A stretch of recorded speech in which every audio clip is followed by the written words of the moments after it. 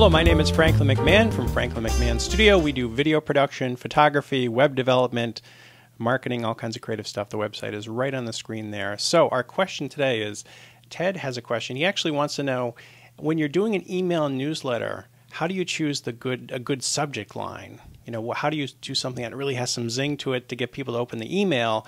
Because I guess he has a lot of people who don't, he's been tracking it. A lot of people don't read his email newsletters, which is unfortunate. So darn it, we're going to help you, Ted.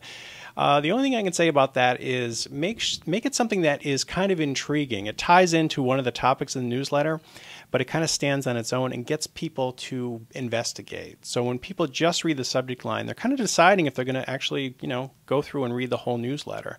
So you want to pick something that's very short, very concise, but also kind of intriguing that leads people in. So the one thing that you shouldn't do is call it a newsletter. Okay, if you have, March newsletter, July newsletter, you can almost guarantee it won't be read. It will be shuffled to another folder. I'll get to that later. It's a newsletter. There's probably a lot of info. It could, they could have a filter set up to actually just get rid of updates and newsletters. So you want to avoid being very, this is a newsletter, and have it be kind of intriguing and have it draw people into the newsletter. And also when you do a newsletter, make it pretty concise. I think I've seen a lot of newsletters where people just jam like tons and tons of info, lots and lots of text. You want to keep it mainly images and, a line or two of text, and really click through to the website or click through for more information.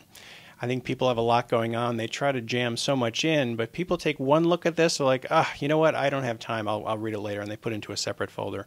And as we know, some of those separate folders never actually get read, unfortunately. So anyway, that's my suggestion, something concise, quick, intriguing, and not generic, not like, April newsletter, something that would not excite me, but something that was intriguing, that would be good. And when you do the newsletter, keep it very concise, bullet points, nice, rich images, something that's captivating, that, the photography is really good, that gets people really intrigued enough to kind of click through to whatever, the website or blog. So those are my suggestions. Thanks for the question. If you have a question, you can ask me anything. The email is right on the screen there.